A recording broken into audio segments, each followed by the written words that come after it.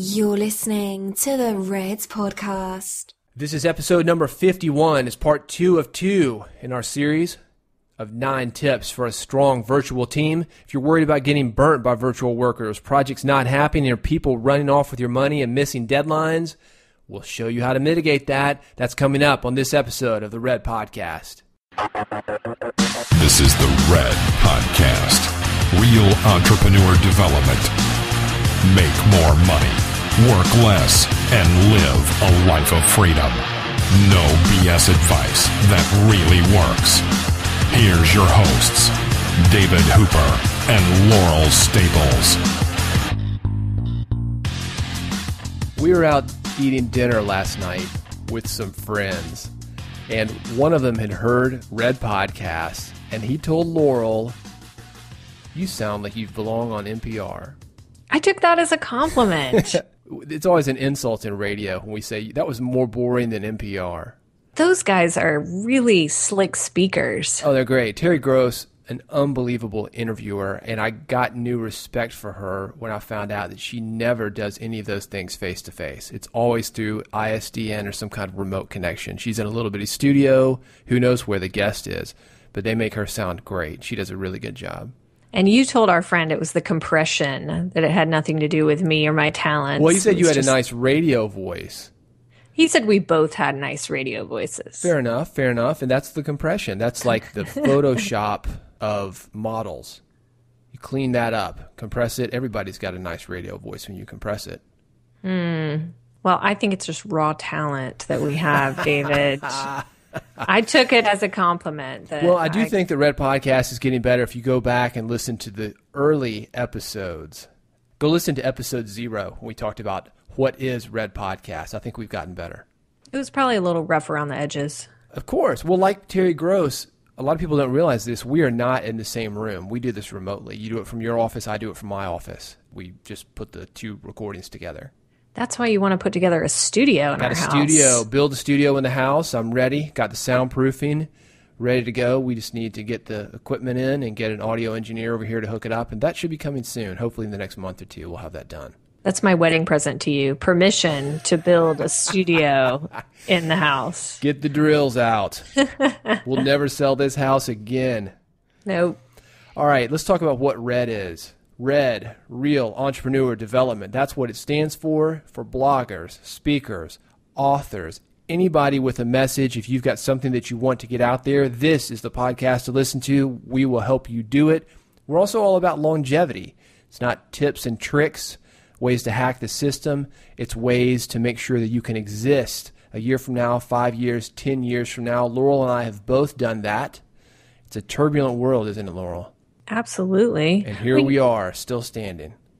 And we talked about last time on episode number 50. This is the part 2 of that. We talked about tips for building a strong virtual team. And we are going to be doing part 2 of that today. The first part of this episode is available at redpodcast.com/50. Here's the problem.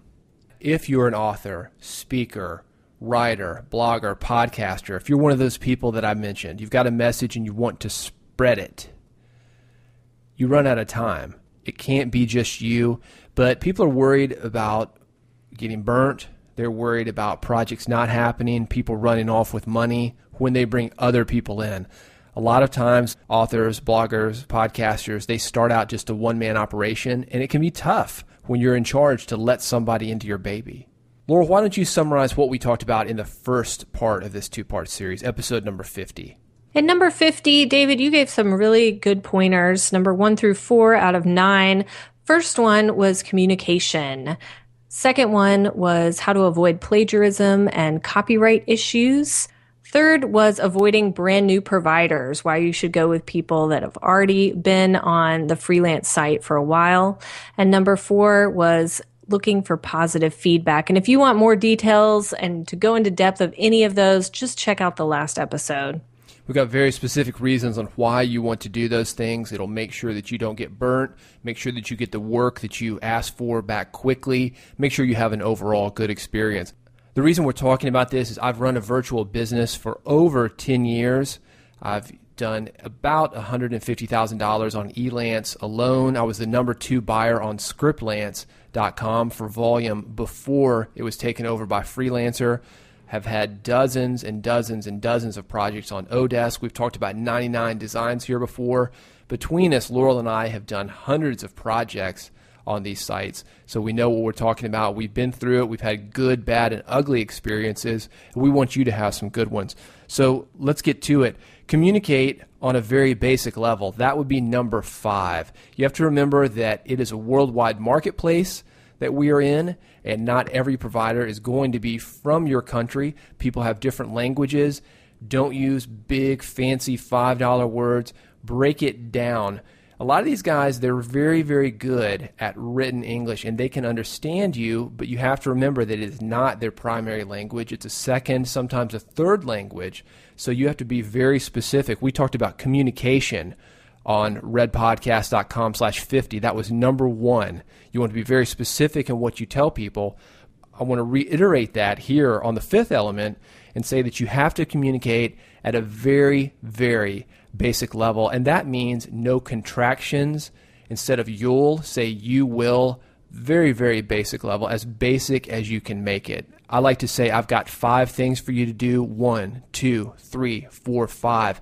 List them out to make sure the entire job gets done. And even better than that, not only am I listing them, I'll give screen capture videos and explain exactly what I want done if it's a project of that nature. What do you do when you run into language barriers? Even if you're communicating on a very basic level, do you change providers? What do you do? Well, you can. What I've found, though, is most of these guys, they are in the freelancing business. They are used to working with people that speak English. Most of them are pretty good. I'm also a very good communicator just from the dozens and dozens, even hundreds and hundreds of projects that I've done. So I don't run into that problem too often. We vet the people, which is what we've explained on the previous episode. But if you find somebody that's just not working, you're not able to communicate them, and that's freelance or anybody. It could be your girlfriend, it could be a family member, anybody. Sometimes you got to let those guys go. Let's talk also about, you mentioned this on the last episode, is sometimes it's okay to get people in other countries that don't speak your language to maybe help you with graphic design. But other times, maybe if you're hiring a virtual assistant or someone to write something for you, you'd want someone in your native language, in your actual country. Can you talk a little bit about that? Absolutely. If you're having any written communication done, you want somebody that is in your country. That is because, for one, the language, but also culture. Cultures are different. We experience different things in a different way. What we consider entertaining for somebody in the United States, for example, it's going to be considered something different for another culture. So you want to have something that is culturally a match for you and for the audience that you're marketing to.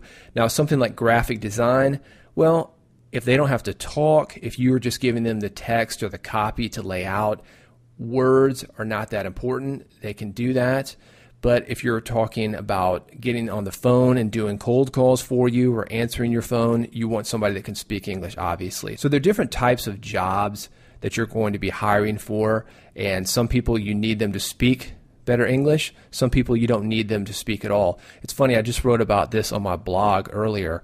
If you are a customer service rep in the United States, if you're a checkout person, if you're dealing with the public, you want somebody at that job that is good at dealing with the public. Now, if you're just a clerk in the stock room and you're stocking things and all you have to do is put cans of beans on the shelf so you don't have to have interaction with people, well, you don't need to really speak or even like speaking to people, even if you do know the language.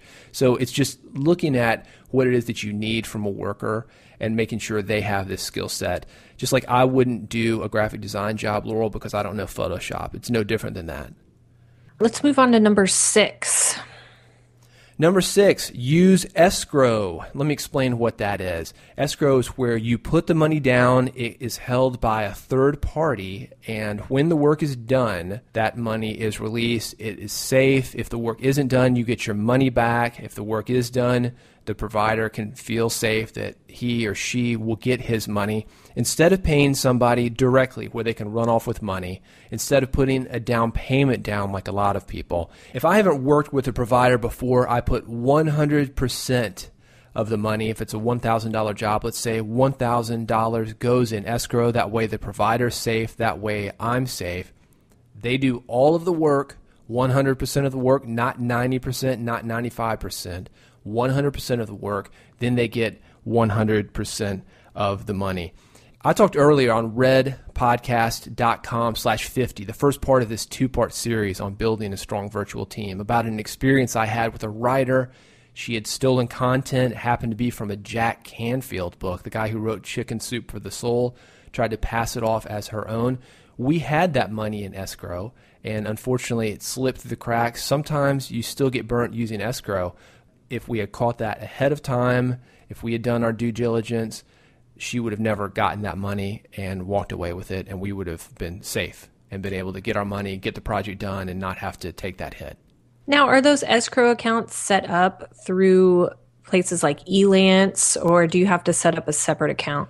Either one. Elance does provide escrow service, and they will hold on to the money for you until the work is done. But there are also third-party escrow services that you can use. Usually I go through the site that I'm using, so like Elance, I just like to keep it all in one place. What about if you hire someone like a virtual assistant, a VA? Do you just pay them per hour, or do you set up anything like this? I've paid people by the hour. I've also paid people on a flat rate. My philosophy in general is I don't care how long you work on it. I just need the job done. And it's worth saying, when I hire virtual workers, I like to just do a flat rate. Let's say the job is $100. Here's $100. Do the job. Get the work to me. I don't care if it takes you 10 minutes. I don't care if it takes you 10 hours. Just give me the work.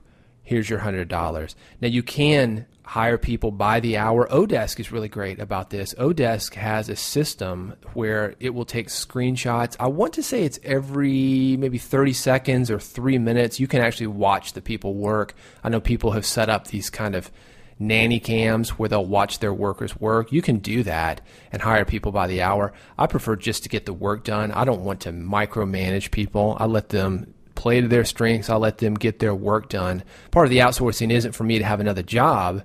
The outsourcing is done to free up my time, and I just want the work done. You can hire people by the hour. You can hire people on a flat rate. Either way.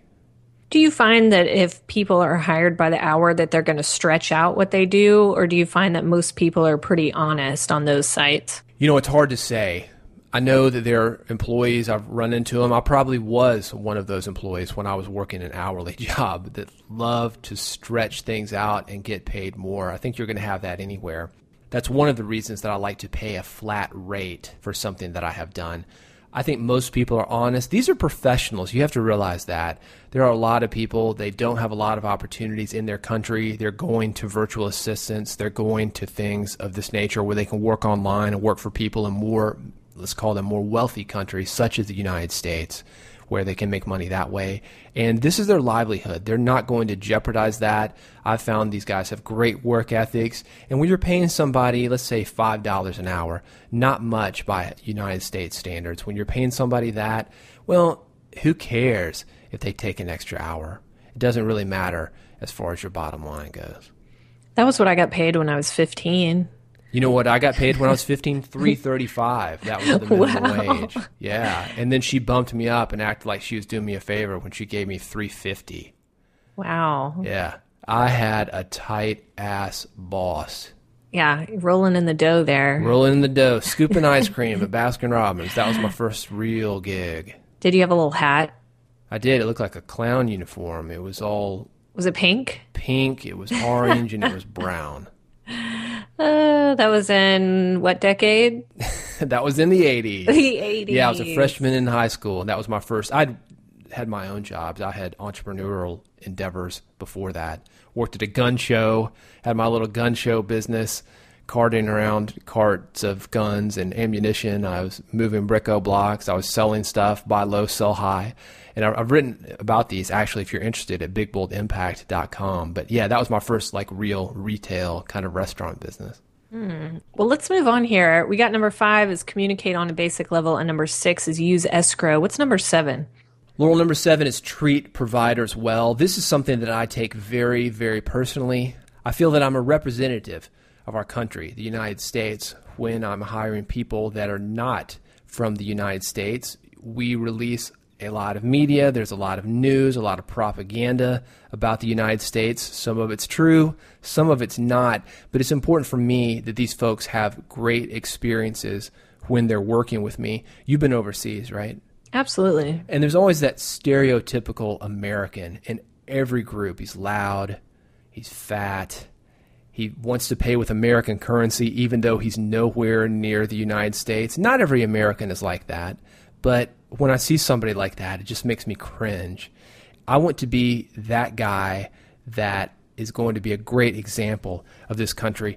What I've found is that brand new business owners, because you have a lot of people that will work for $3 an hour, because you've got a lot of people that will work for $5 an hour, it is possible to get a great person working for $5 an hour that has a master's in business, an MBA. That's the kind of rates that we're talking about to go for overseas workers. And because of that, sometimes people treat them in what I feel is not a great manner. So I think if you can treat your providers well, respect them better than the next guy, they'll be more loyal to you. You'll have a better reputation. Providers will talk to each other. If you go to a site like Elance, they've got a message board just for providers. And the good providers, word gets out. Bad providers, word gets out. You'll get a reputation, and being a better provider actually gets you better rates. When you pay on time, when you pay well, when you're easy to work with. This is one of the reasons that I always like to give feedback. A lot of people they are kind of a work and run. They'll get the work done and then they'll run. You'll never hear from them again. And I'm talking about the people that hire, not necessarily the providers that are giving you that service.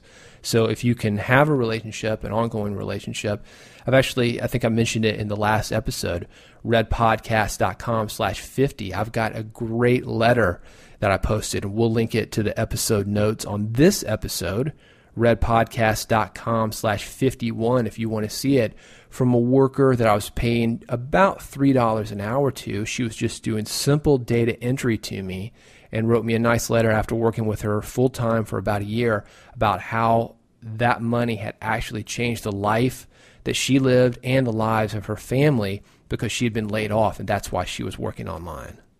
I'm just envisioning you as an ambassador of the United States with your little Baskin Robbins pink and brown apron and your little hat. Oh, yeah.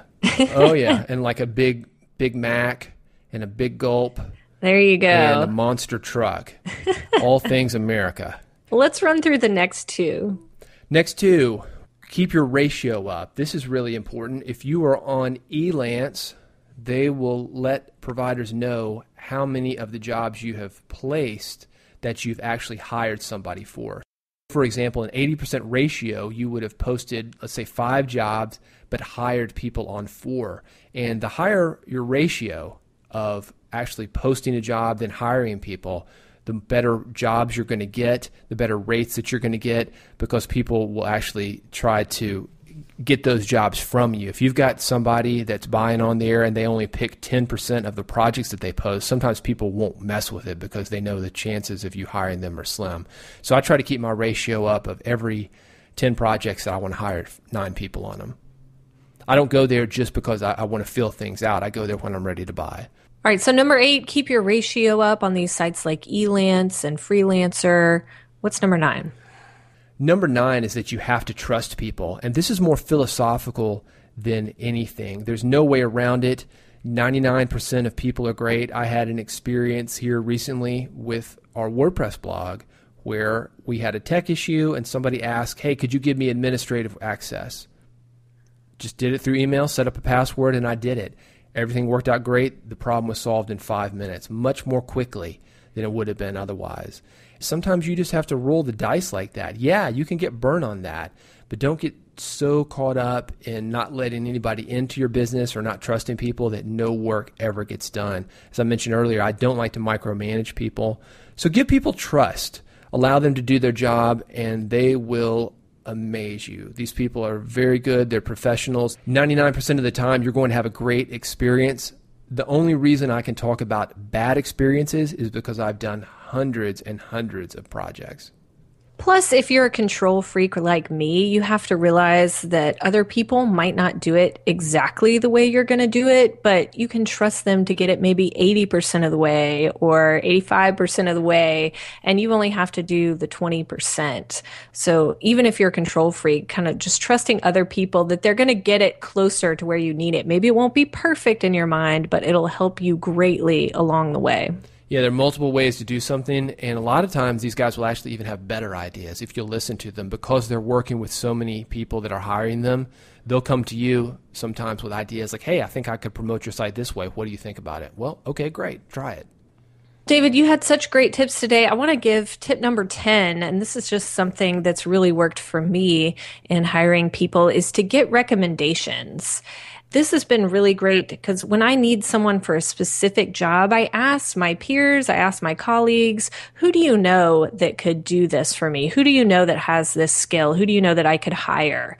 And Elance and Freelancer, they have tools where you can read people's reviews and find people and post jobs. But for me, it's just helpful to go to my people and ask them, who would you recommend? And that helps me find the right person for what I want to do. And then if I can't do that, that's when I might go on Odesk or Freelancer or something like that. So don't be afraid to ask the people that you know to recommend somebody to help you on your virtual team. Or point you in the right direction on those sites. Certainly, I know a lot of people in Elance, Odesk, you do as well. Laurel, we've had great experience at 99 Designs, and we can point people in the right direction if they ask us.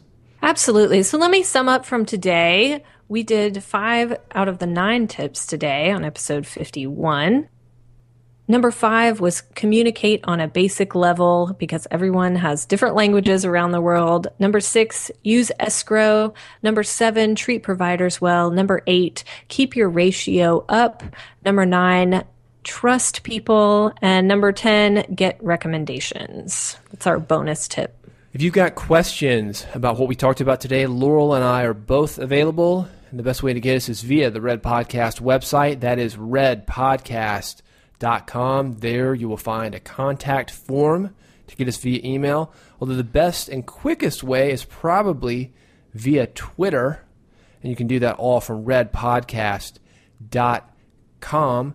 We're also open to episode suggestions, so if there's a topic that you want us to cover, send it on. We'll take that into consideration.